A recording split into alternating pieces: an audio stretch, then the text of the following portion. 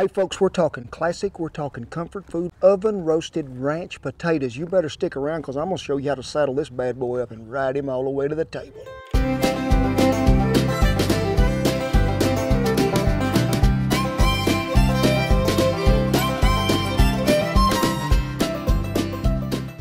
Get a lot of requests on YouTube, I do, but one we've been getting for quite some time, and it won't be long till it's fresh tater digging time. Jimmy Dickens wrote a song about that, I think. Roasted potatoes, oven roasted. What kind of oven? Dutch oven roasted potatoes. There is all kinds of taters you can roast out there. Red taters, white taters, russet taters, little blue taters. But folks, I like to use two different kinds. Today, I am using a red and what I would call some of these little baby russets. I ain't even got to chop them or nothing. That's why I like them. But the most important factor you got to remember in this deal is when you begin to cut these potatoes, I like to cut straight in half. We got to try to get it pretty close to similar to that size. That way when it begins to cook, everything is about the same cooking time. Just remember, whatever potato you're using, they're all cut to the same size. Today we used about 4, I'd say medium to a little large red potatoes, and then about 3 cups of these little tiny baby russets. The next step we're going to do, Popeye's girlfriend, what's her name? Olive oil, that is it. And be generous, folks, be generous. I like to use quite a bit.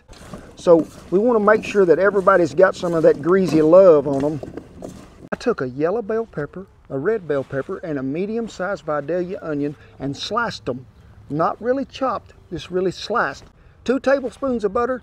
Saute them in the butter and the skillet till they begin to just get tender a little. Let's bring them over here and let them join these other participants. Let's get them in here, the garlic, the bell pepper, the onion. It's time to season. Now, a thing that Shan and me like to do, and she really likes to cook these on ranches, don't let her fool you running that camera, folks. She is a great cook also. But what does she like to put on them? She introduced me to it. Yes, you heard it right here. Ranch dressing, them little packets, you know. Go to mixing a little.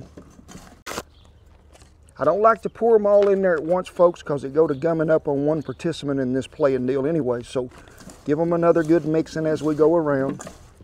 Well, folks, we're talking oven roasted potatoes. Do you see one of them gas ranges here anywhere, Shan? We got one out here? Ha! What we got? We got the best roasting apparatus in the world. Today, we are putting them in a 12-inch challah. I like to go ahead and give them another little coating of olive oil here on the bottom and just rub it around in there. This is pretty hot, so I ain't gonna rub it long. The goodness. Now, I like to make sure that you get everybody raked out of there really good. Give it one more pretty good little stir in, and I like to sort of even it out a little. What comes next? Coarse salt and coarse pepper. So let's get them over here. We're going to put them on a short trivet today. Pretty good coals around the bottom and the top. Got them on a trivet. Now I'm using a short trivet today. You wouldn't have to use one. We can start out pretty hot. We got hot coals, top and bottom both, pretty close to the oven. Potatoes are something that are pretty easy to cook in a Dutch oven because we can actually see them, but we are going to have to stir them. When we can stir a recipe and the wind ain't blowing so much either, it's one reason you don't have to rotate. Now, if the breeze was to get up, sure, I would go ahead because we would have a hotter side on one side or the other. Now, I will give you a tip if you're in the house and you got these in one of them big, long, flat pans. Scatter them out where they're all pretty even, one layer. I'm not doing that here. That way, when you turn them, you just got to turn them one time. Shan, I don't know if you know this or not, but part of the crew has give it up. I think they're through. So we checked them potatoes. They was getting along pretty good. Could you see that bubbling, sizzling, frying action going on in there? Had to stir them, we did. Also, folks, in stirring them, if you see as one of them is beginning to stick a little, add you a little more olive oil to it. Stir it back around. We'll check them again and again. Give it another stir. Well, folks, we've been on about 8 or 10 minutes. We had. Give them a little stirring. It's beginning to dry out just a tad over on one side. I added just a little olive oil to it. Stirred them up really well again. Seasoned again at the time, salt and pepper. Took them off the bottom heat for a little bit because they are really going. Let them slow down. Top heat's still good and hot, so we're ready to go.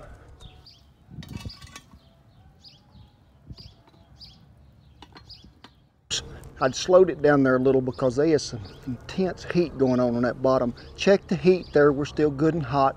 Gonna let it get back to going. Check them for tenderness, we're getting close.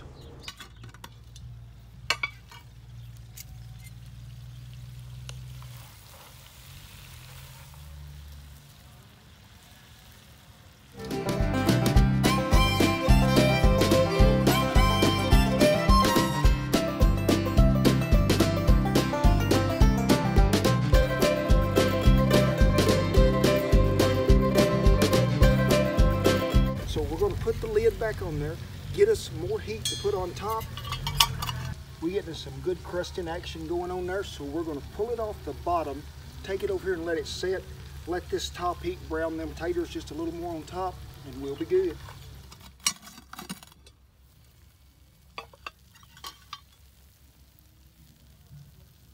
It looked nice and pretty, got a little crispy going on there. See that crispy? Yes, that's what I'm after, and it's tender and hot to the touch. Let me just tell you, that's what we're after.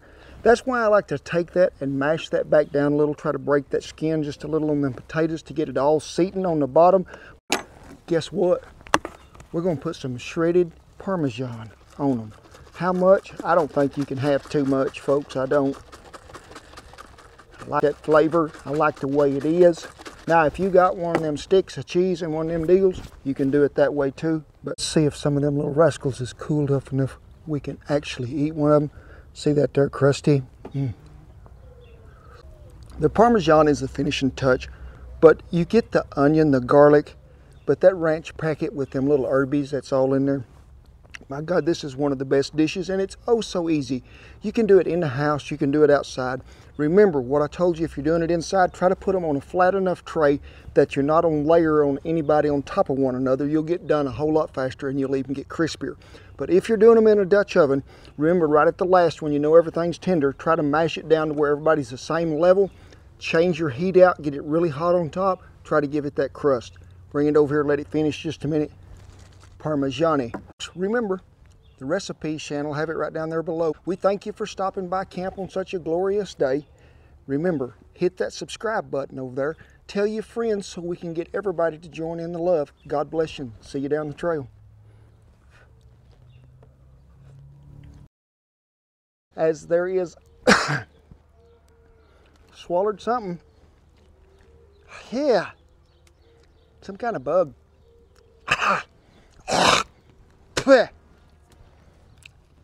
Whoo, he tastes bad.